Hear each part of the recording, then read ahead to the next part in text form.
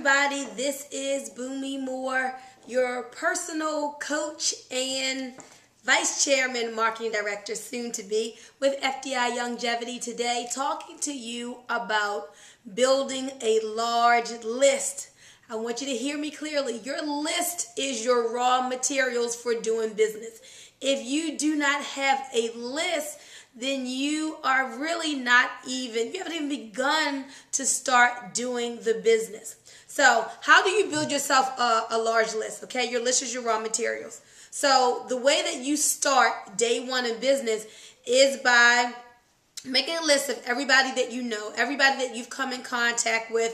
Yes, I still promote put down your friends and family. Yes, still put down even people who you think may not be interested. Just get all the names out of your head, out of your cell phone, and put them down on paper. You can always go back later and prioritize and see who you're going to call first, who's most qualified and all that. But start by putting everybody down. Your list is a living, breathing organism, and it never stops. The goal is to keep it growing. So when you first sit down, you may come up with a list of 100 people. You're using the memory jogger. Who do you know that's in real estate? Who do you know that's an accountant? Who do you know that got married last year? Who do you know that has a lot of hustle up in them, who likes to try stuff? So the memory jogger, where if you were to sit down without the memory jogger, you may come up with 25 names. With the memory jogger, you probably will quadruple that number and come up with at least 100. Now, you should always be building your list. How do you build your list? Simply with the people that you meet. And you have to be intentional about building this list. So maybe you go to networking events in your city. Maybe you prospect while you're out at the grocery store. Maybe you use social media and Facebook. Maybe you use video marketing and you drive people to you. But every new person that you meet needs to go down on your list. Because when you sit down to do business, you need to have people to call on.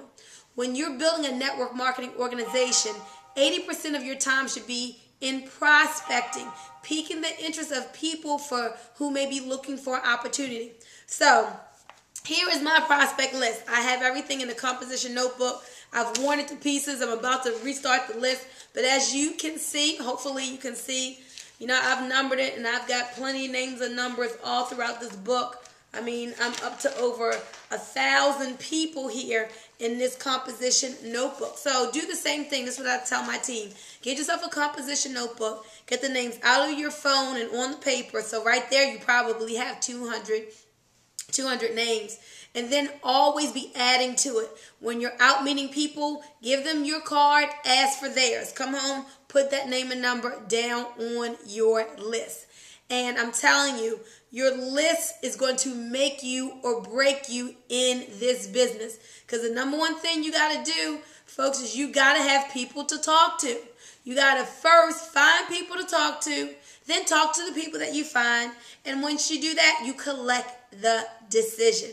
So be intentional about creating a really large list. He who has the biggest list wins, but not just having the list. He who works the biggest list wins. This is BUNMI Moore, and I hope that's been a great tip for you. I want you to schedule your sponsoring time and get into that prospect list.